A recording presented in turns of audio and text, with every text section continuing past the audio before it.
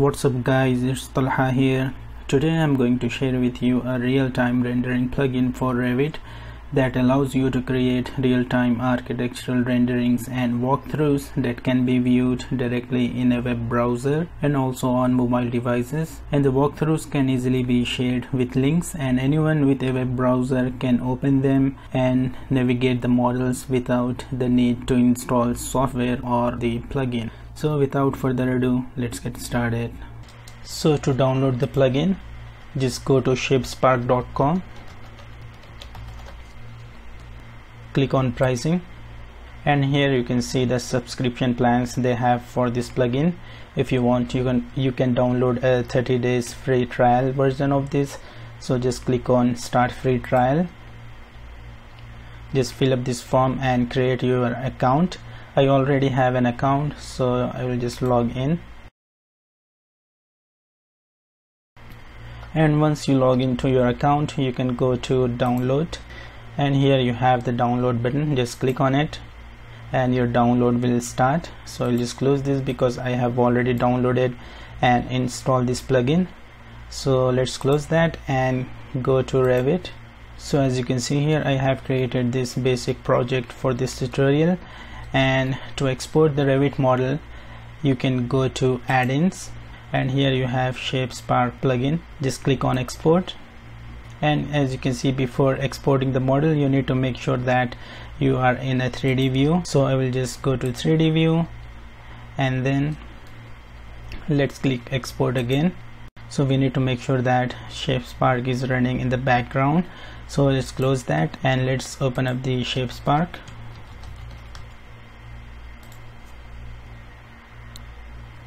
Now just minimize this and let's try to export again, and now we got this export to Shapespark dialog, and here you can see it's showing update an existing scene. The reason why it's showing like this is because I have already uploaded this scene to Shapespark before. So let's just create a new one. Select create a new scene, and I will just rename this test 1, and now click OK. And the model is now start exporting. You can see that here it will take a while depending on the size of your project. So the model is now exported. Just close that, and if you want you can close Revit, but I will just keep it open for now. Just minimize that and open up the Shapespark, and here you can see we got these two projects. This example project we got along with the plugin, and here we have the project which we have just exported. Just click on it to open up the viewer, and you can navigate around your project using WASD on your keyboard. To know more controls of this plugin, you can just click on the question mark here, and it will show you the basic as well as the advanced controls of this plugin. Now to edit the project, we need to close this viewer and click on edit here, and it will open up the editor, as well as we will get this message saying that right now the scene is at basic settings, and for the realistic look we need to click on bake button, as well as we got the link to the written tutorial here. You can just click on it and it will take you to the written tutorial on their website. Let's close this and close this as well. And now first I will just set the camera. Now let's see what we got here. In the bake menu we have the settings for the rendering, as well as here you have the settings for the graphics card. You can use whatever graphics card you want to use to render this project. I will just leave it on NVIDIA, and here we have the bake button as well as preview. Now in the lights tab we'll find all the lights loaded into this scene. You can either select the lights from this list, or you can just directly select them from the project like so, and then it will give you more options. You can edit the strength of the light, and we got some other settings here as well. Now light probes we use in our scene to generate the reflections, which I will show you in a moment. And in the materials tab also you'll find all the materials loaded into this project. You can either select from this list and do the changes here, or you can directly select the object from here. and it will take you to that material, and then you can do the changes. And in the sky tab we can click on this button and load the HDRI, and the objects tab we can use to hide the components, as well as we have some other settings here as well. And here we got the settings for the camera, and in the viewer tab we have the options to create the camera views. Now first let's see the preview of this scene. Just go to back and click on preview, and it will show you a draft rendering of this scene. You can see right now this scene is too dark and we are not getting the exterior lighting here as well. So let's apply the transparency to these curtains. Just close this preview and go to materials, and then I will just move here and select the curtains, and then we can adjust the opacity. But right now you can see I cannot do any changes to this to the settings here. The reason why I could not do that is because right now this material is linked to the Revit material. So first we need to unlink that to be able to edit the material in Shapespark. So to unlink, you can just click on this button here. Now we are able to do the changes here. You can see the changes here. Let's reduce that. Now move back the camera and see the preview again. Just click on back and click preview. Now you can see it's looking a lot better. We are getting the exterior lighting into the scene as well, but you can see the sun is not visible here. So let's edit the sun. Just close that and go to lights here, and the first one we have the sun. Just click on it, and then we can increase the strength of this, as well as we can do the changes in the rotation here. So let's try around 160. Click save and see the preview again. Now you can see we got the sunlight here as well. So once you set up the lighting in your scene, you can just render the scene. We can edit the materials even after rendering the scene. So let's just click on bake to render the scene, and you can see it started rendering. So the rendering is now finished and it's looking a lot more realistic. Keep in mind I did this rendering at draft settings. For the sake of this tutorial, you can go for the higher render settings. Now I will share with you some tips about the materials, how you can create some of the standard materials in the Shapespark. But before that, let's do some changes to the lighting here again. Just go to camera, and here you can adjust the exposure. Seems perfect. Now let's edit the materials. Go to materials tab. First let's edit the fabric material. Select this and it will take us to that material. First you need to unlink that from Revit, and let's load our own texture by clicking on this button. I will select this texture for this sheet, and we have applied that material to this sheet. You have some more option to edit that. Just check this correction and it will give you more settings for this material. Let's just reduce the contrast. Perfect. And now let's edit the floor here. Right now you can see there is no any reflection on this floor, so just select that. And to add the reflection, you can just unlink the material first and then reduce the roughness, but you can see nothing has changed here. The reason why reflection is not working because there is no any light probes loaded into this project. So let's load a new one. Just go to light probes here. First move to the center of your project and then click on this plus icon. And if I move back, we got this sphere here, and this sphere will create the reflection on the objects. You can see we can see the reflection on this fabric material here, which we don't want. We will edit that in a moment. And now we can see the reflection on this floor material here. Let's go back to materials and select the floor, and you can adjust the reflection here. To make the reflective material, you need to change the roughness to 0 like this, and to make it less reflective, you can just increase the roughness here. So I will just leave it at around 0.1.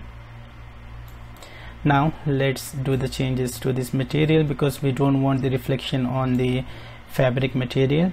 So let's select that, and then first unlink the material and then increase the roughness, and it's perfect. You can see it's not reflective anymore. Let's do that with the carpet material as well. Just select that, unlink the material, and load our own material here, and check the correction box and adjust the contrast. Now if I move here, you can see we got the mirror, but right now it's not looking like a mirror at all, only the white material applied to this mirror here. So to make it reflective, you just need to select that and then unlink the roughness and make it 0, and then unlink this metallic slider here and increase that to 1, and there you go, we have created the mirror material. Let's edit this material as well.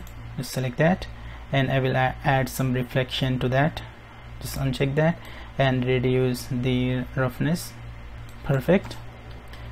And you can use the same procedure and edit the materials in your scene.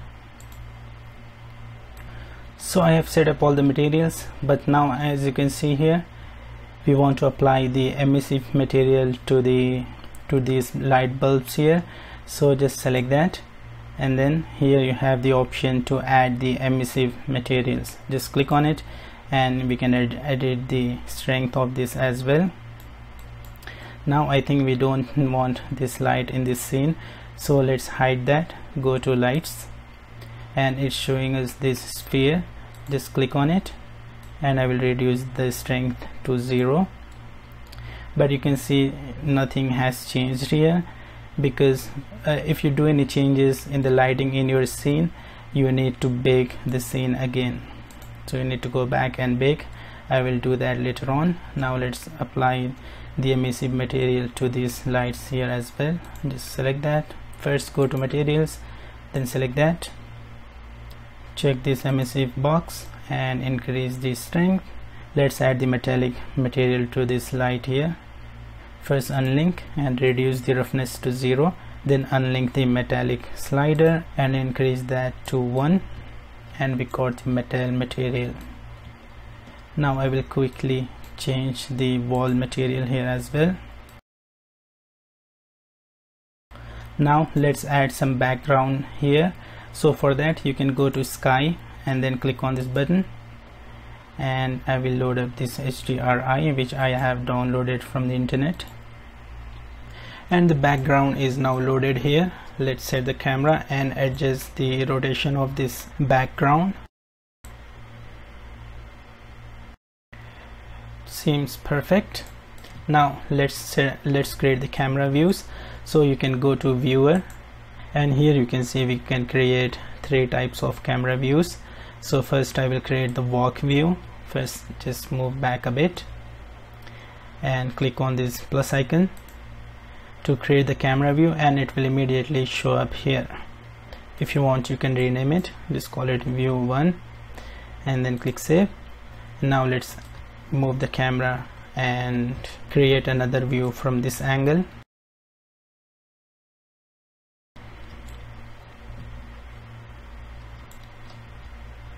Just click on this plus icon again. Let's call it view 2, and you can easily toggle between these 2 views using these buttons here. Now let's say you want to export this rendering to your computer. You just need to press P on your keyboard, and this take screenshot dialog will open. You can just rename the image, and you can set up the resolution of the image. Let's export this at 4K quality. Just click on OK, and you got this link. Just open this up, and you can see the rendering saved in the default Windows Pictures folder.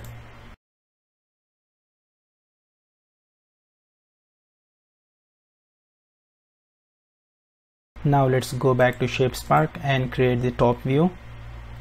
just click on the plus icon here, and I will rename it to top view. Click save. Now just take the camera above the roof using the Q key on your keyboard, and then we can just use right click and rotate the scene like so, and then let's adjust that a bit. Now let's update this camera view by clicking on set current button here, and right now you can see this roof is blocking the scene. So to hide this roof you need to go to objects and then select the roof, and here it will give you the option to hide this view. Just check this box and it will expand, and here we see all the camera views which we have created in this scene.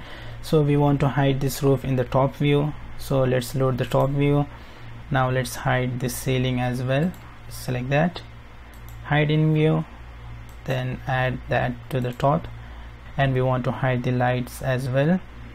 Select them and then hide in view in the top view. Let's select this slide as well and hide that. Now if I go back to any of these menus, it will return back to the normal view, but still we need to add this ceiling as well. So we'll just go back to objects,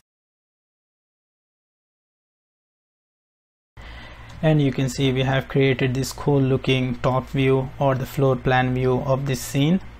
And you can use the same method to create the orbit view if you want. Now I think we are done with creating the views. Let's export this scene and upload it to the internet. First click save and then go back to the Shapespark, and here you have the button to upload it to the internet. Just click on it and it will start uploading to their server. So once the project is uploaded, you will get this link which you can share with your clients or whomever you want. They can easily open this walkthrough in their desktop or on their smartphones. So let's try this link. Just click on it and it will open up in a browser.